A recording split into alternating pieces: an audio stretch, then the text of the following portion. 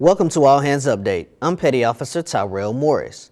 January is National Slavery and Human Trafficking Prevention Month, and the Department of Defense wants you to be familiar with some of the signs.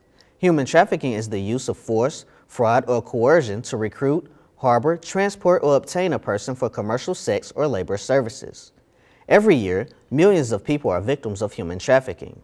The DoD wants you to be aware of possible trafficking and what you can do to avoid these situations.